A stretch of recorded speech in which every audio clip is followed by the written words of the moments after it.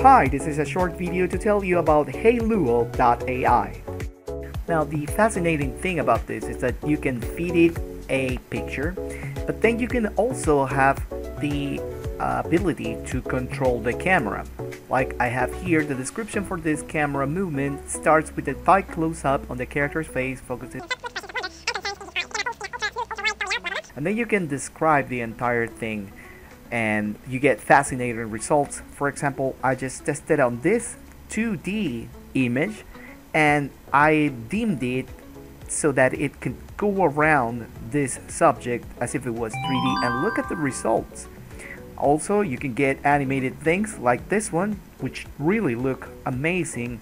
And now we can see that this is the result I wrote to do a full 360 around the video, and as you can see, it is a decent result. Actually, it is amazing to know that it was able to generate the entire tech background with the character in place. So this is just a quick demo so that you can use this for your own creativity processes. This is a quick showcase of the tools that you currently have, so let me know your thoughts down below. Can you make a short 3D movie or probably an animated movie with this?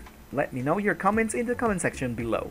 Crunchyroll is betting on the future of anime in short form content. Catch the full news in the podcast linked below. If you found this video helpful, please don't forget to like, share and subscribe, and I hope to see you in the next video.